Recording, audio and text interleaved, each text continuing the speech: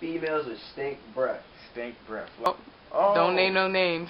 Oh, I was about to say the name and all that though. How long we talk for? Like, went out for like 3 months, 2 weeks, right?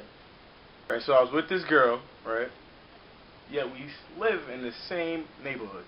Crazy, right? I only saw her like 5 times. That's what's going down now. Didn't say anything the whole elevator ride when we were by ourselves.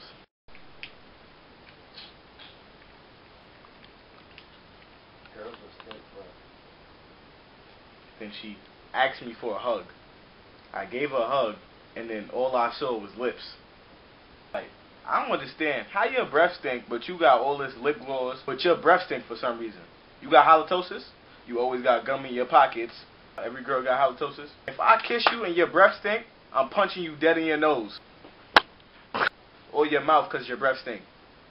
Then I'm giving you gum afterwards because I feel bad. Moral of the story?